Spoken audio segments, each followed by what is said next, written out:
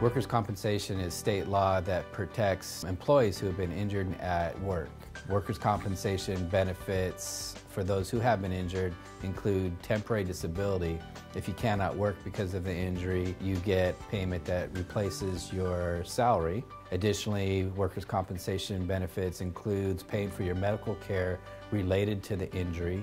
And finally, if you have a permanent disability, workers' compensation provides permanent disability payment to attempt to compensate you for that permanent disability that might limit your ability to do certain types of jobs going forward. If you've been injured on the job and would like to sit down with me and discuss your workers' compensation claim, you can call my office or complete the free consultation form, and my staff will contact you immediately to schedule that appointment.